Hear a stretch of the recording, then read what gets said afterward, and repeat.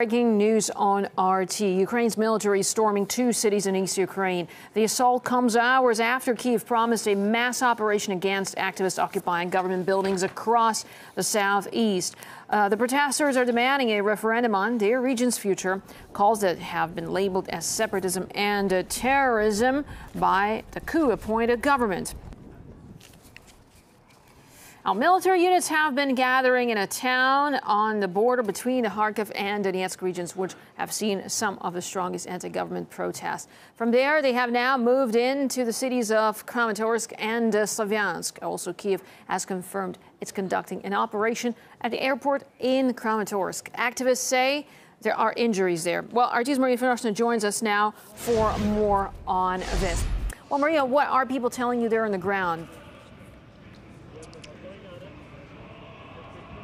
Well, today we receive alarming news from all over the eastern Ukraine. Earlier, Kiev announced the beginning of a large-scale military operation here in the region on protesters, on those who refuse to recognize the country's new authorities, calling for independence from Kiev and for a referendum to decide their region's future to be held here. And now we see that major events happening in at least two towns not far from the city of Donetsk, where we are now. There are reports that in the town of Slavyansk, troops and military vehicles that have been gathering there for days already started moving, and the beginning of the military operation in another town of Kalamonsk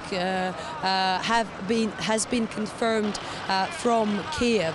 And we are now receiving information that several people have already been injured, but it is not very easy to confirm this information or to say exactly what caused these injuries. So I have to say that for days already, central authorities have been promising the beginning of this operation, and people here in the region, not only protesters on the barricades and those who have been taking state buildings in all across the region, but just ordinary people, ordinary civilians have been waiting for this operation, and they have been rising, as they say, to protect their own land. And we've seen, for example, in one village here in the Donetsk region, people have stopped tank apparently heading towards the town of Slavyansk to take part in an operation there.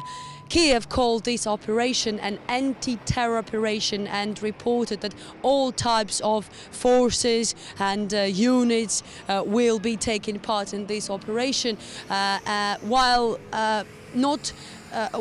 just those who are taking part in these protests don't seem like terrorists. We have been able to cover these protests here in this region for several days already, while it has been boiling here for months already. And we've spoke to all those who are barricading and who are protesting. And this is my report about those who we've seen there and who we've talked to there.